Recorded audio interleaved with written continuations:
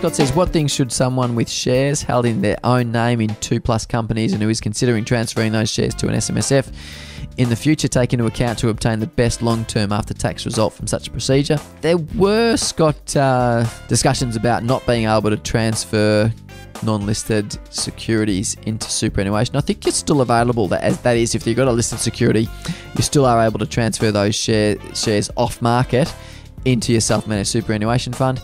If you can't do it off-market, you've got to effectively sell the asset, liquidate the cash, put the money into your super fund, and then buy the asset again. So the question then is, well, do I just buy other assets, or do I buy those exact assets as well? But the bigger question is around the capital gains tax. If there's regardless of whether you transfer the assets into your super fund or you sell the asset and transfer the cash in, it triggers a capital gains tax regardless of those two scenarios. So you need to factor in the capital gain under either of those two scenarios and managing.